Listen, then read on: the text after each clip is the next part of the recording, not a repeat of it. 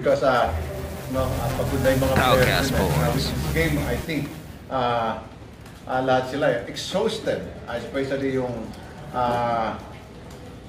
kasama ko sa rotation, and I'm happy those players, especially Bon Pisumal, even though he's not contributing a lot of offense, but his energy is something I have to commend, and also Christian because of his intensity and willingness to sacrifice his body, to the point na double technical siya, but I think he's one of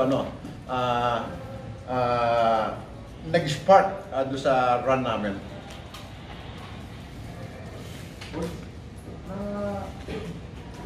Feeling mo ba kontrol na yung series na kaya nang tapusin kasi going siguro demoralizing kung talo na to? The way we played in the last 8 minutes of the second quarter, if we will start on that note, I think it's easy for us to win. But what happened in the first 2 games, I think that's not a playoff game. But I think this game will serve as a lesson, because everybody was so tired and they need some rest. Because if we will win in the next game on Wednesday, I think at least 1 or 2 days we will be having a break before going to the finals. But we're not talking yet of the finals, so we have to talk about the 3rd game, because in the past, that kind of situation could happen again.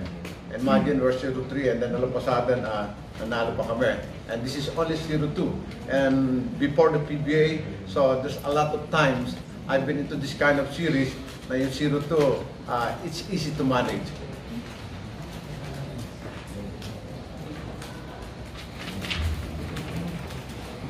Like this content? Want more sports videos?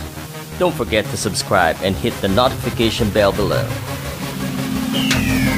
Powcast Sports.